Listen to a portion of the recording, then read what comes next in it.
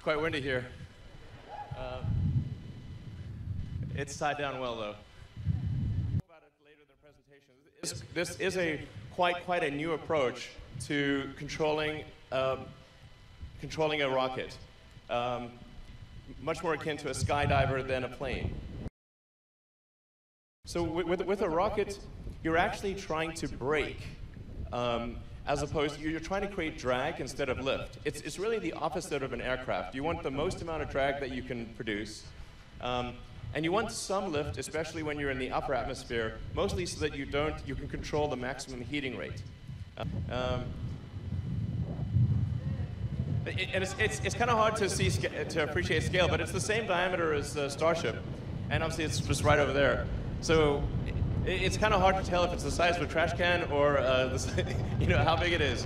But about the body diameter is about 9 meters or 30 feet, not including the leg span.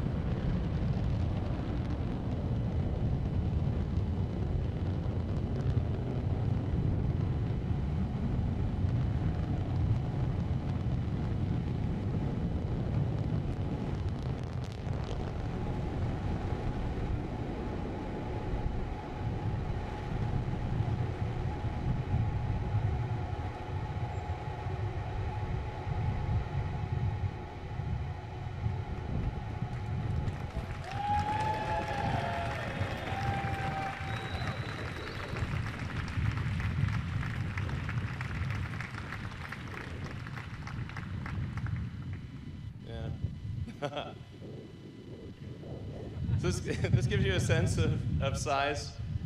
So the little pixels there, little pixels are a human. And then there's the Hopper next to it, the Millennium Falcon for comparison. Then Starship, which is what you see before you.